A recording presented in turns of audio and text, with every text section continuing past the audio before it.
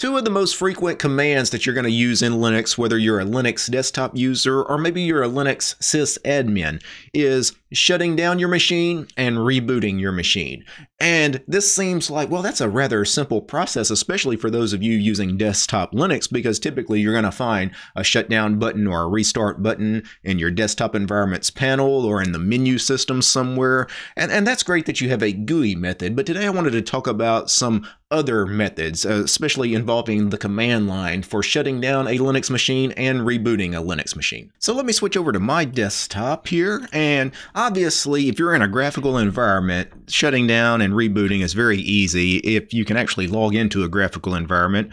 In your desktop environment, check your menu system. You've probably got buttons or menu entries for shutdown and reboot and log out and things like that. If it's not in the menu system, sometimes on the panels themselves, you'll see a little circle, a half circle with an arrow for reboot, and then the circle with the little downward slash through it for power off. Now, what happens though when you're on a system that doesn't have a graphical environment? So, or you have a graphical environment, but it's crashed, right? Your desktop environment has crashed and all you can get into is a TTY. What do you do then? Or if you're a Linux sysadmin, you're working on machines that sometimes don't have Xorg or Wayland installed. You don't have a display server. All you have is the command prompt. Well, let me pull up a terminal. So the overwhelming majority of Linux distributions these days use systemd, and pretty much all the common Linux server distributions use systemd. And you can reboot a machine with systemd using sudo systemctl start reboot.target. So reboot is a systemd service, and you can do sudo systemctl start name of service, in this case reboot, to actually run that service right now. In this case, it'll reboot the machine right now if I hit enter. Now, you don't need to typically type all of this. You can actually shorten this. Instead of reboot.target, get rid of the .target, and you really don't need start either.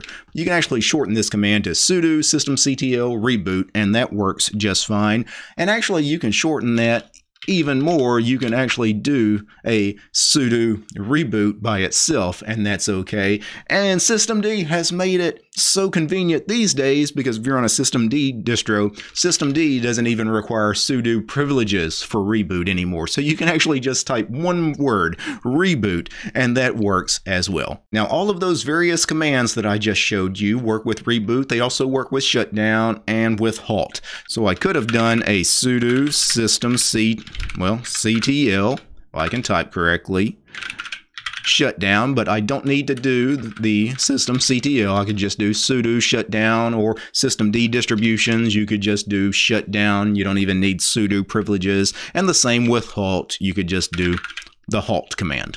Now, one interesting thing is the shutdown commands and the reboot commands do have flags. For example, most people don't know this, but you can actually do a sudo shutdown -r for reboot. So you can actually use the shutdown command to do a reboot.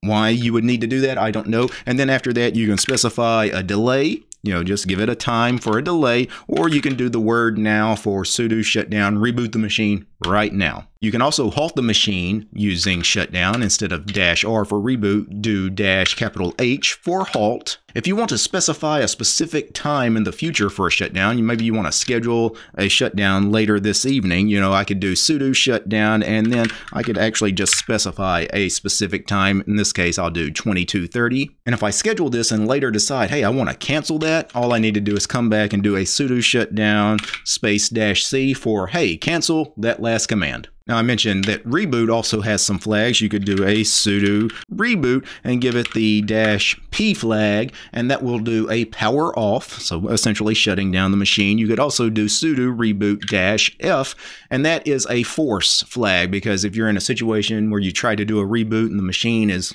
hung or frozen, sometimes a sudo reboot -f can actually force the reboot to take place. Now, we should also talk about non-systemd distributions. Typically on those, you could also do a sudo init and then give it a number, a run level number, for example, 6. Sudo init 6 is a reboot command. And if we change the run level here from 6 to 0, sudo init 0 is a shutdown command. Now, what happens if you're trying to do something on a machine that is hung up or frozen or is unresponsive? What do you do then? Well, for those of us that have physical access to our machine, so your typical Linux desktop user or laptop user, you just hit the power button, right? Just power off the machine physically.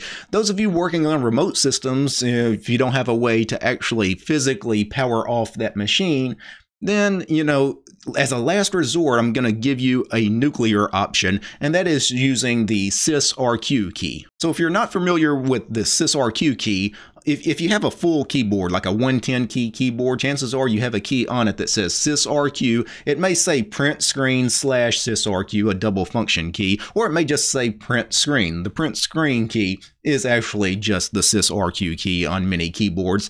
And what you want to do is you want to hold Alt plus sysRQ, and then you have to give it a sequence of keys after that to force either a reboot or a shutdown. Now, the sysRQ method of rebooting and shutting down will only work if you have privileges to do so. And on most Linux distributions, you may not have privileges to do so. So let me actually get back over here to this terminal to check and see if you have privileges for sysRQ. Do a cat and do /proc /sys /kernel /sys RQ. Check that file. Go ahead and cat it out and see what the output is. In my case, it's 176. That is not a good number for privileges.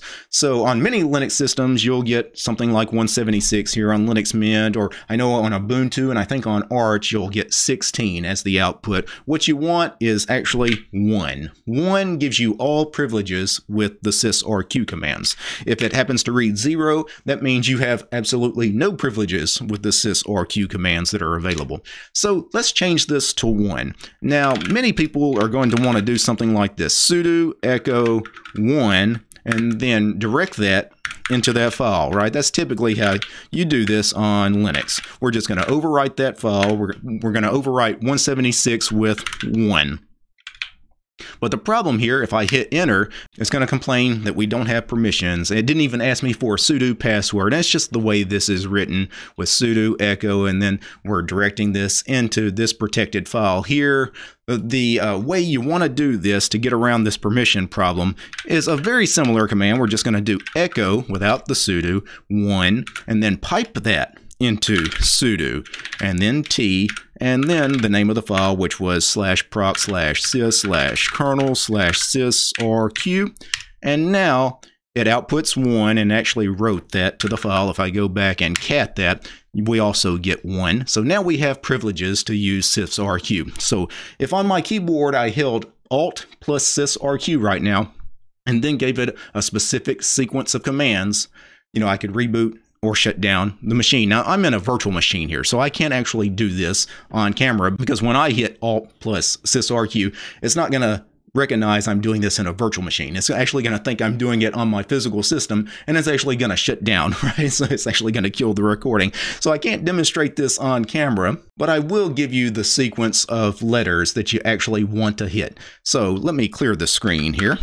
So what you want to do is you want to hold Alt plus sysRQ, or Alt plus print screen, and then you want to do the following sequence for a reboot. You want to hit R on the keyboard, and if you're in a command prompt, a TTY prompt, after R, you're probably going to get some output, because that actually executes a command. What that does is it switches your keyboard from raw to XLATE mode, and then after that particular command with R gets run, you want to run the following command. You want to run E. What E does is it sends a sigterm signal to all running processes except init. And again, if you're in a TTY, you'll get some output in the terminal. And then what you want to do is run I, and that sends a sigkill process, a sigkill signal to all the processes running except init. And then you want to hit S, and S syncs all your mounted file systems. Then you want to hit U, and that remounts all mounted file systems as read only. And then finally, the last command, all this while holding Alt plus sysRQ,